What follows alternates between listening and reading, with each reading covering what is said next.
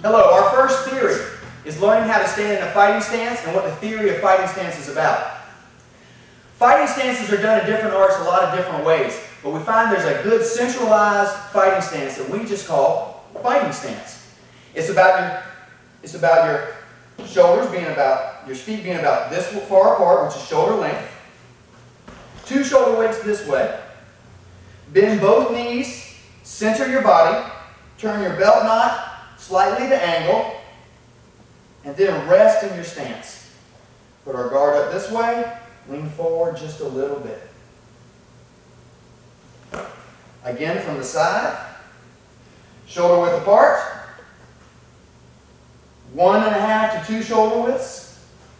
Hands are up, lean forward a little, and settle in your stance. When all else fails, find your fighting stance. It doesn't even matter if you get hit hard or if you fall down. If I'm going to, fall down. Put the stance up and find your stance. And you will find that a fighting stance will automatically block a lot of attacks without you even having to do anything.